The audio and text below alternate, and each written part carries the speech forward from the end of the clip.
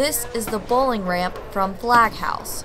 It's designed to help those in wheelchairs as well as those with low muscle tone or a limited range of motion in their arms to take part in the fun of bowling.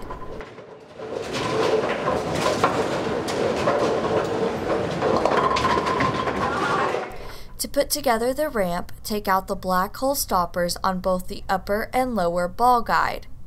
Then take the upper ball guide, which has the flat surface, and insert it into the support leg. Next, take the lower ball guide and insert it into the upper ball guide, and your bowling ramp is ready for use.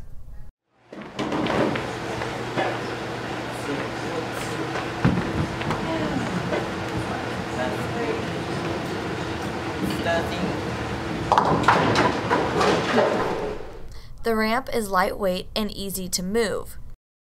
The wide rear legs allow those using a wheelchair to get right up to the ramp with no obstacles. The no-slide rubber feet on the legs keep the ramp in place on the smooth lane surface. Like what you see? Visit AT3 for more ideas.